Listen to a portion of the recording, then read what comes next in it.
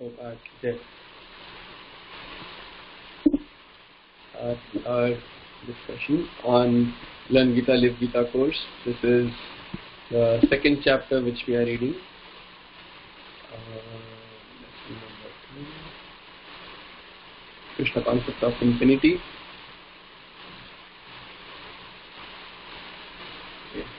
Okay, let's do an overview of chapter, what we discussed. So, we started with the basic question, how do we infer the presence of God? How do we know that God exists? And we saw many empirical evidences, which, like observations around us, which inspire us or which provoke us, that they look out for something higher reality, look out for presence of God. So first of all, identify you are different from matter. We discussed how even great scientists, they also are forced to think in this direction that yes, we are different from matter. Right? The stars and planets and the rocks in the universe, they do not think, or they do not create physics, or they do not ask the questions how the solar system is functioning, how everything is so precisely tuned, how everything is working as per some basic laws, or they do not even think that, they do not even hypothesize that there must be some underlying laws which are governing everything, right? So humans are very special. So we saw perfect design and perfect order, and then we discussed law of karma, and then we discussed also divine revelation by the seers of truth. And then finally we have come to concept of absolute truth. So as we discussed, the concept of absolute truth has been discussed, is being discussed since time immemorial, right? Whenever intelligent people have populated this world, they have always asked the question about truth. And those who are really intelligent, they ask the question about what is stable truth, what is permanent truth. So what is absolute truth, which is bringing about all the other forms of truth. Like we discussed how the many scientists, they say the underlying truths are these laws of physics. They are creating everything, right? And so they say, let us try to find and formulate these laws of physics. If we understand them perfectly, then we know how everything is existing. Then we know the absolute truth, right? So they are after absolute truth. But we saw many flaws in just considering laws of physics as absolute truth, right? We discussed that at length. We can do more discussion, but that as far as this course curriculum goes, we discussed many interesting points. Okay, then we started discussing about the concept of absolute truth as given in Vedanta. So to understand that concept, we first contemplated upon the mathematical concept of infinity. That what is infinity?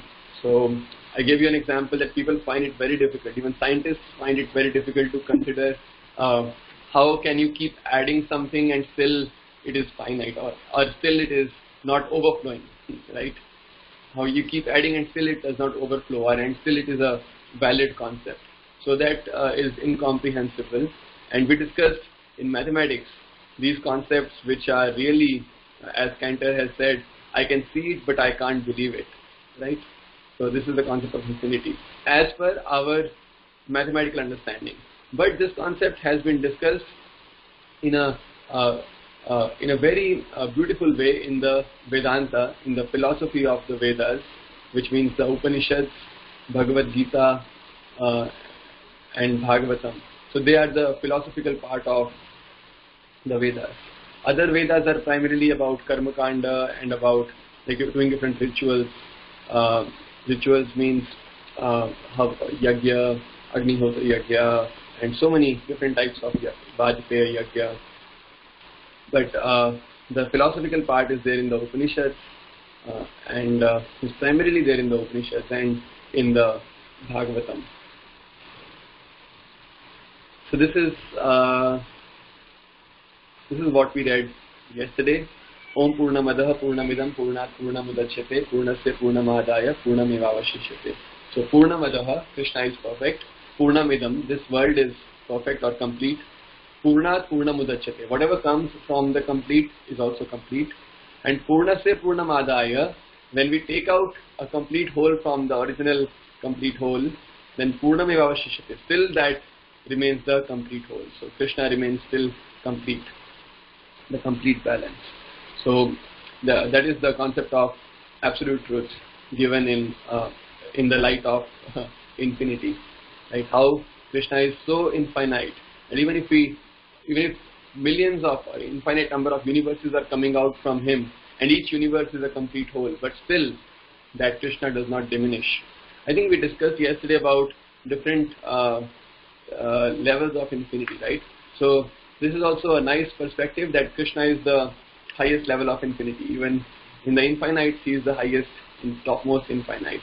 And every other infinity, like Krishna is saying, this world is also complete or infinite. So this is a subset of that infinity, or this is a lower infinity, if you want to put it that way. But what it means is, but still it is complete. As we discussed yesterday, you can study a single cell and still it is as elusive as ever. So you can't say, yes, I have now understood everything about the cell. So people said it in the past, that we understand everything about molecules and chemicals, and then Rutherford said, no, there is a structure to it, there is a small nucleus, and then further came so many other scientists, and Niels Bohr, he said, no, there is another structure, then Einstein, another structure, and then further so many other scientists like Dirac and others, they said, no, different structure, Heisenberg, different structure. And so people are still doing PhD on the atom, and still they are not able to find what is there inside the atom. Now they say they are building tunnels, right? CERN in Switzerland. So if there is a big tunnel, tunnel means it's called accelerator, particle accelerator, where you can do experiments and try to see what is there inside the atom. So people are trying to study the structure of atom, and they are still spending millions and billions of dollars, but still not able to figure out. And now they say, oh, we need more money to be able to do more further experiments, and then they say, who can give us this much money? So they are not able to find funders to fund their research. But the point is that even a cell or even a small atom is so elusive. Like it is so infinite in itself. And we also discussed how information contained inside a single cell is enormous. Right? Our whole body was there all the information of our body was there in this single cell. Just like information of the complete tree is there in the small seed. So not just the tree, but also how to generate more trees. Like same seed will become a tree and give rise to further more seeds, which will create more further seeds and trees. So this is really enormous. Okay. Now, let's further read today. So now we are going to discuss about Krishna from Bhagavad Gita, that how the concept of infinity or concept of the Krishna concept of infinity is given in the Bhagavad Gita. Okay, so so this is section number 2.8.3, Krishna, the original infinity. So let's start from here. Namo Vishnu Padaya Krishna Pesthaya Bhutale Srimate Bhakti Vedanta Swamiyati Namune Namaste Saraswati Deve Gauravani Pesarine Nirvishesha Shunyavadi Paschatya Deshikarine Jai Shri Krishna Chaitanya Prabhu Nityananda Shri Advaita Gadadhara Shri Vasadi Gaura Bhakta Vrinda Hare Krishna Krishna Krishna Hare Hare Hare Rama Rama Rama Hare Hare Krishna. So this is Krishna is saying in Bhagavad Gita 7.7, so every sense of our infinity concept is just a reflection of the original infinity Lord Shri Krishna. And he says so in Bhagavad Gita 7.7, Mataha parataram nanyat kinchid asti dhananjaya mai sarvamidam protam sutre manigana iva. He says, O conqueror of wealth, Dhananjaya means Arjuna, there is no truth superior to me. everything rests upon me as pearls are strung on a thread. So there is no truth superior to Krishna. And Krishna is the topmost infinity, and there is nothing further above him. Means all information comes from him.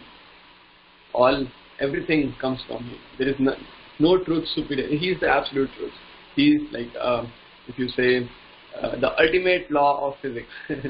He is not just a law. He's much more than a law. But if scientists want to find the most basic law, the most absolute law, then Krishna is that.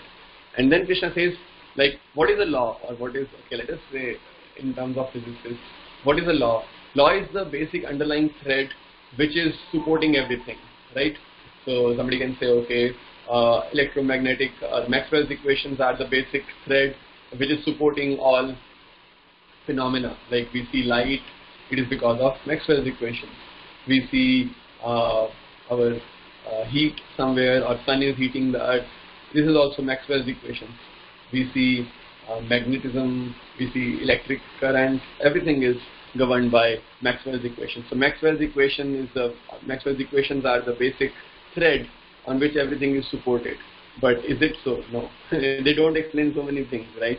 They just explain a little bit about electromagnetic radiations, but not much.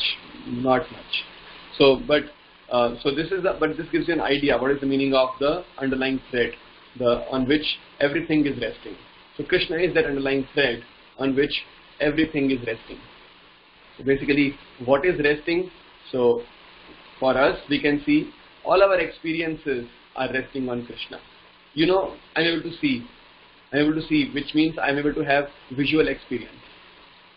So this is resting upon Krishna. If Krishna withdraws the space, then Krishna withdraws that my ability to experience, which is coming because of the space, because of the senses, and because of the objects, means the external world.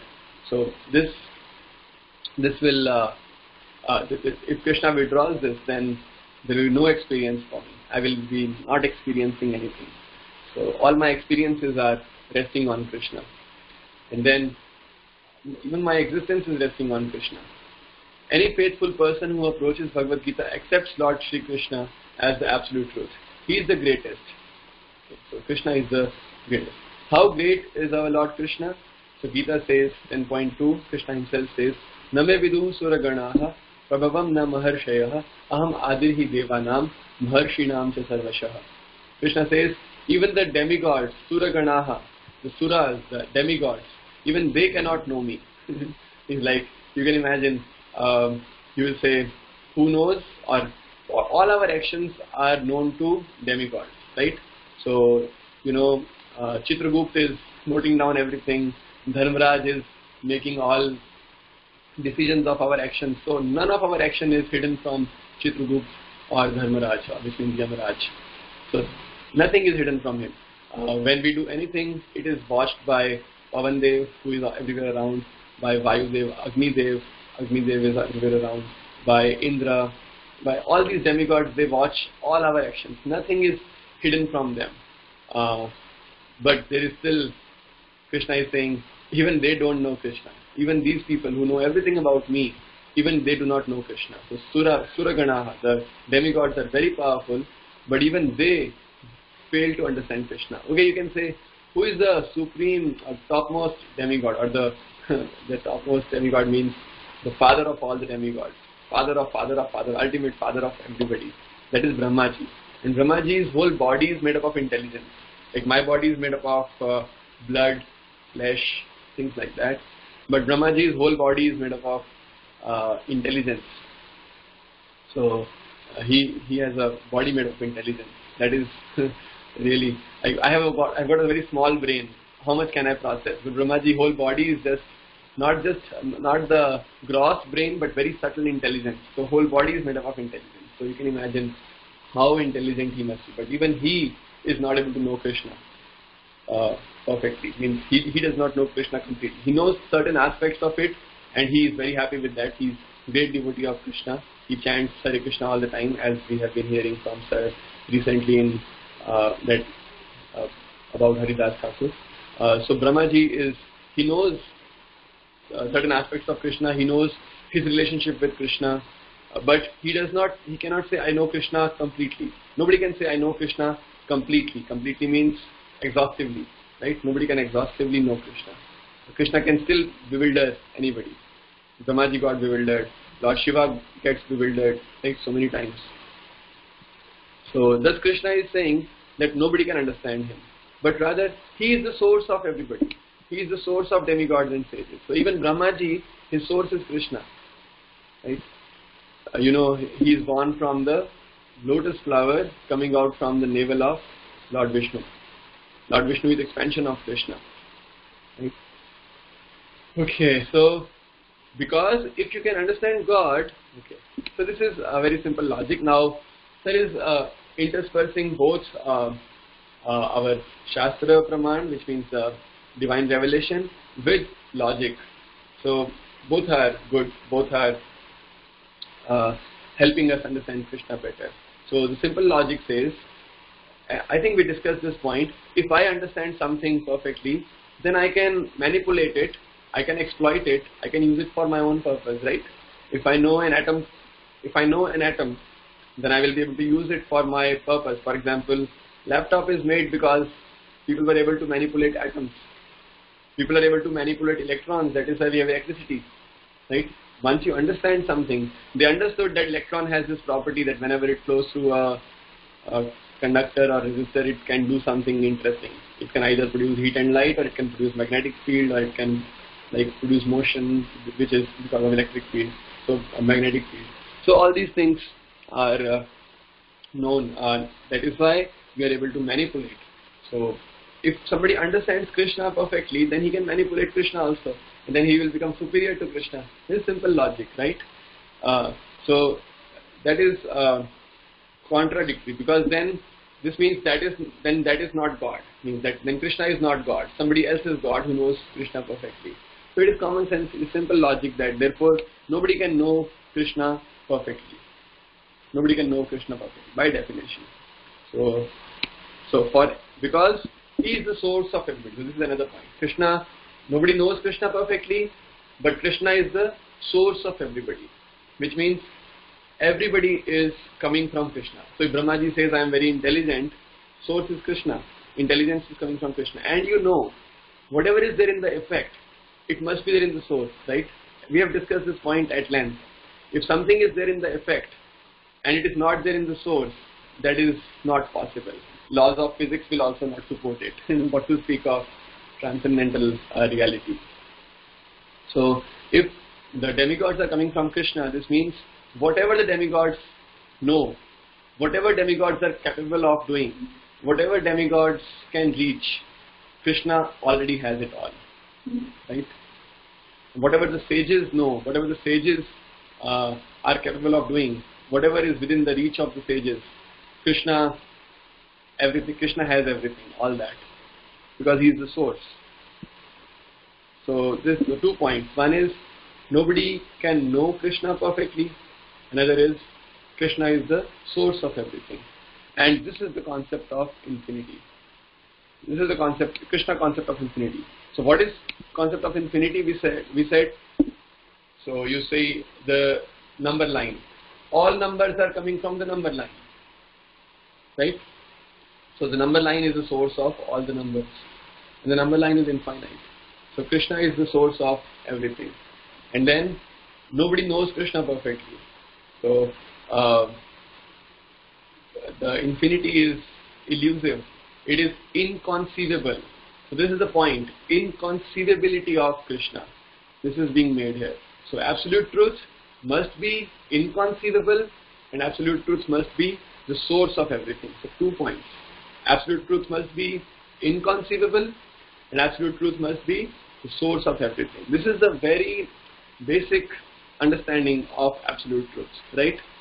So anybody has any questions here? Because I think we have discussed very important point, and if you understand this point, you will not be bewildered. This is very pertinent point. The question is, are the demigods the master of different spaces? For example, Agnidev is the master of fire space. Yes. Yes. They are the masters of different spaces and also different phenomena. Okay.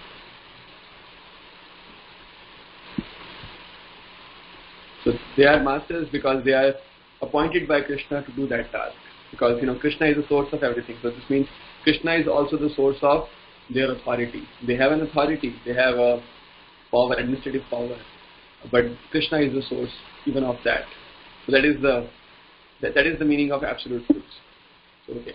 So what we are discussing is the concept of absolute truth. Absolute truth must be inconceivable. Absolute truth must be source of everything. And then we are saying, Bhagavad Gita says, Ishopanishad says, and so many Upanishads say that Krishna is that absolute truth. And so this literature, it explains about Krishna in great depth. So both things, okay. So Bhagavad Gita explains the concept of absolute truth and then how Krishna is the absolute truth. Both are interspersed into each other. Both are immiscible. No, both are inseparable. Inseparable. Okay. So there is no bigger concept than that, than Krishna. He is the absolute truth. He further confirms this in Bhagavad Gita. Aham sarvasya prabhavo matah sarvam pravartate iti matva bhajante mam buddha bhava samanvitaha. Krishna says, I am the source of all the spiritual and material worlds. Everything emanates from me.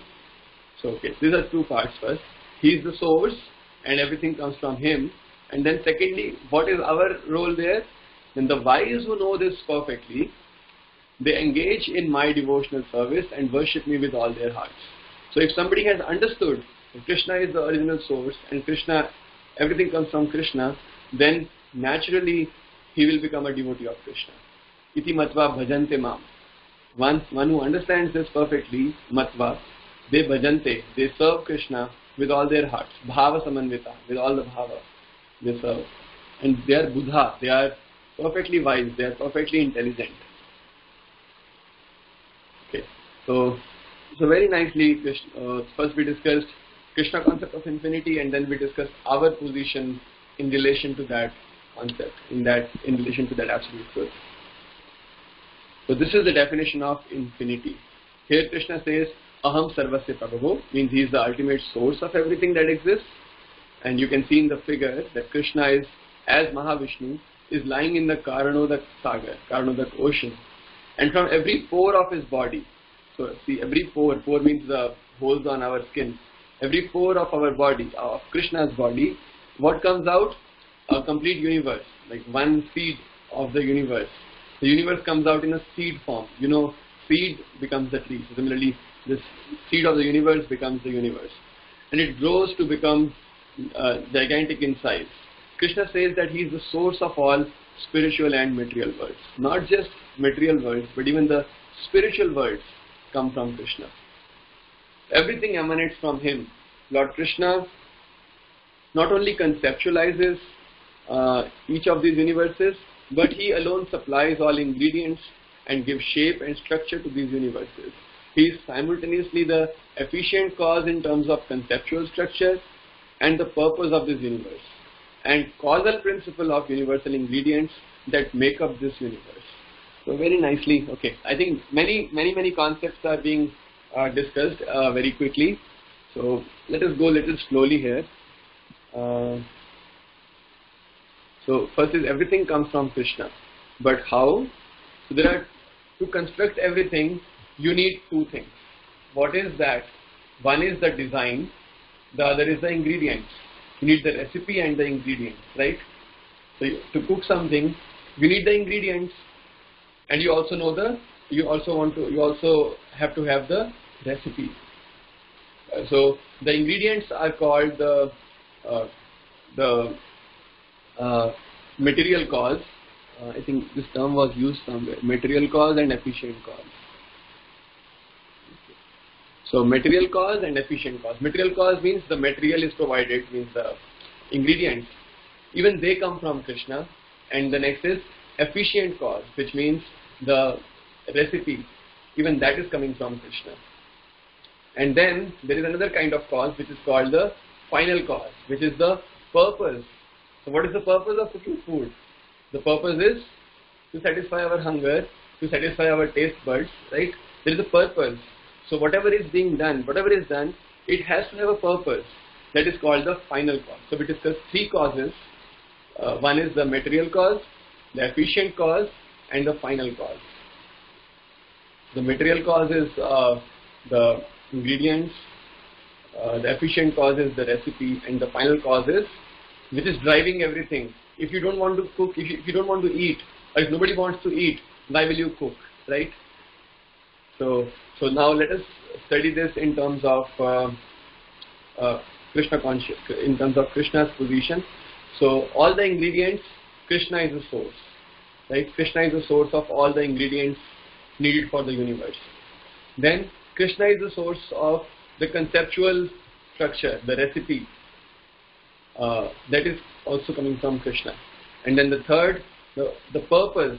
The purpose of this entire existence is dash. Please answer. The purpose of entire existence is dash.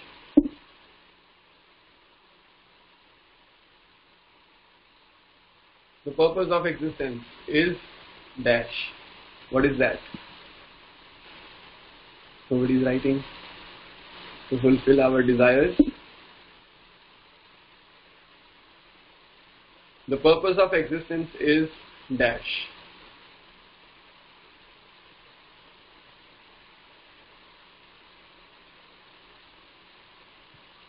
To satisfy Krishna. Okay. Any other answer?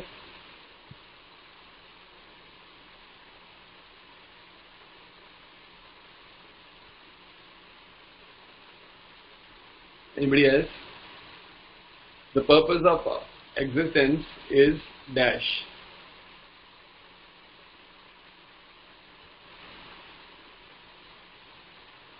To understand Krishna. Okay, anybody else?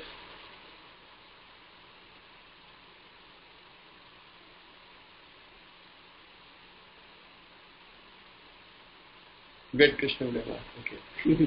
You are hearing self lectures. Okay. Good. Anybody else?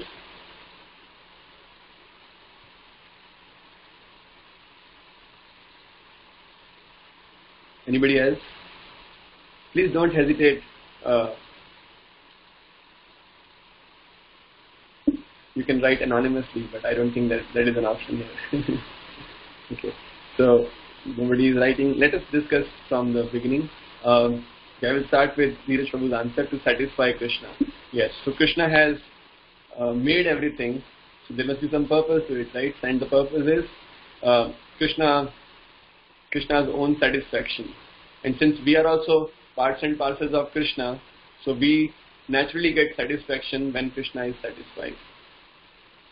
Just like the root is watered, then all the leaves and branches are automatically nourished. So if Krishna is satisfied, we naturally get satisfaction. And without that, if Krishna is not satisfied, then nothing can satisfy me. I may become billionaire and still I will cry. I may become professor at IIT, still I will cry. But if Krishna is satisfied, then whether I am a professor or a student, I'll be happy. Because Krishna is satisfied, then we are actually happy. And as Abhishek Prabhu said, to fulfill our desires. Okay, so here we have to be a little cautious. These desires are not the mundane desires. Our present desires are all based on lust, greed, anger, pride, envy, illusion. So not to fulfill them, but our real desire, which is to serve Krishna. Okay. Then to understand Krishna, yes, Buddha Bhava Samanvita means when you know Krishna, you naturally love him. So when we understand Krishna, we naturally appreciate him, we naturally love him. So the purpose of this whole creation is that we become more and more attached to Krishna and we cooperate him in his whole process. For example, I'll give you an example. So just like if there is a marriage ceremony, then everybody is doing everything for what?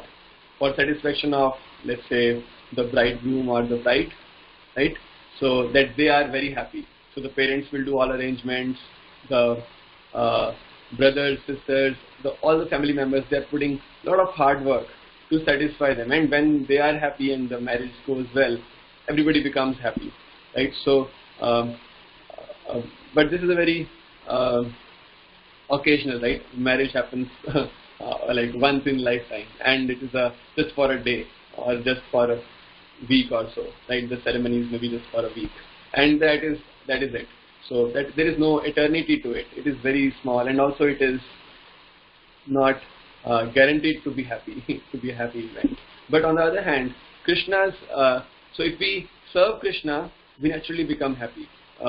So just like Krishna's, so the purpose of this creation, everything has happened because Krishna wants to do certain things. Krishna has his plans to do, I want to do this, I want to do this. Today I will go here for grazing the cows. Tomorrow I will go there for grazing the cows. Day after tomorrow I will go there. I will not go to graze cows, but I will be at my home with my parents. And like that, Krishna has different plans. And Lord Ram says, okay, today I will go to this place, that place. Today I will go with Mother Sita to this Vatika. Like that, they have plans, and we assist them in Krishna's. We assist Krishna in his happiness. Just like in a marriage party, everybody is assisting the bridegroom and bride, and they become happy with that. But it's a mundane example because very selfish, right? Because in marriage, who will become happy? Only the parents and the near and dear ones. The other outsiders won't become happy. But Krishna is such that we all have a relationship with Krishna. So that is why everybody becomes happy. So next, Ashita was written to get Krishna Prema. Yes, to get Krishna Prema. Krishna Prema means when we understand our relationship with Krishna and we act upon that relationship. That relationship is the relationship of love. So to get Krishna Prema means to revive our intimate relationship with Absolute Truth, with Krishna. As Srimati Prabhu also mentioned, to establish a relationship with Krishna. So maybe you can say to re-establish, because we already have a relationship, but just that we have forgotten it, to re-establish, to reconnect with Krishna. This understanding makes us do devotional service. Yes, very good. So when we serve Krishna, we are trying to revive our relationship with Krishna. And when our relationship is completely revived, then we can do perfect service. Then we become perfect servants, right? So that is the purpose of existence. Okay, good answers, very nice answers. Now there is a question by Abhishek Prabhu. He says, how to define happiness? I am never able to understand how to define it. Yeah, very good question. Anybody wants to answer this question? How to define happiness? Please answer. How to define happiness?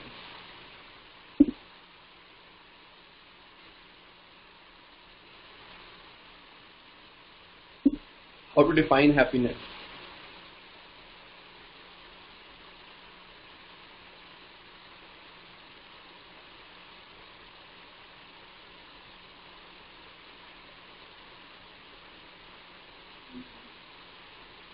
Somebody is answering. Temporary absence of sadness is happiness in this material world. Very good, very good. Yes. In this material world, when we have some temporary absence of sadness, we say we are happy. Right? So, because this world is full of miseries, this world is dukhalayam ashashvatam, full of miseries. So whenever there is slight relief from miseries, then we say the world is happy. For example, now everybody is saying Corona, Corona, Corona. And when they are saying when Corona will be gone, then we will be happy. Right? So which means this is the absence of sadness, which they call as happiness. So yeah, that is very true. Absence of sadness, people consider as happiness. Okay. Next, might be when our senses get gratified with sense objects. Yeah, when I get something desirable, when my lust is satisfied, not satisfied, but it is temporarily pampered, and then further it blazes more. Okay, so but when my desires, my lusty desires are a little bit pampered, then I say that is my happiness in the material world. Okay. Yeah, this is a very deep topic. what is happiness. I can tell you my little bit limited understanding, but if you want complete understanding, then ask sir. Sir can give very good understanding. So Ajit Prabhu is telling a very nice point, which is very pertinent. So scientists say that it is the dopamine rush in our brain which makes us happy. So some chemicals are released by some hormones. Some chemicals are released which we call as happiness. So what is happiness? It is the release of certain chemicals in our brain. So, okay, good understanding. we can talk about this. It's vice versa. When we are happy, dopamine is released. Okay. So in the modern empirical science, we can only know correlations. We cannot know causal principles, right? Correlation means we observe that we are happy and dopamine is being released, right? There is a strong correlation. But what is causing what? This we can never know. Even statistically, we can never know. Causality is something we cannot know. So causality is a very deep concept. Even philosophically, what is the meaning of cause? Like Krishna is saying here, I am the cause of everything. Sarva karana karanam. What is the meaning of cause? This is a very deep concept. But in modern science, you can only know correlation. Okay, we are happy and dopamine is being released. What is causing what is not known. So very good point, which kind of puts our definition of happiness, this definition of happiness under question. Is it really happiness or is it just an effect of happiness? Okay.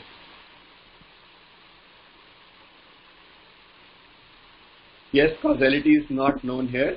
Antidepressants use chemicals to remove sadness. Yeah, actually antidepressants, they mostly put you to sleep because they say these negative thoughts are coming because your mind is very active. Just suppress your mind and then somehow you will get less depression because your mind will become so dull. You won't be able to think. So because your mind is not thinking anything positive, let us quieten the mind completely so that it is not thinking negative also. So, yeah. I'm not an expert in this area about neurobiology, but maybe Chahat Prabhu can enlighten us on this if he knows. Okay, let me come back to earlier definitions of happiness which you gave. So, happiness is, okay, my understanding, my limited understanding is that we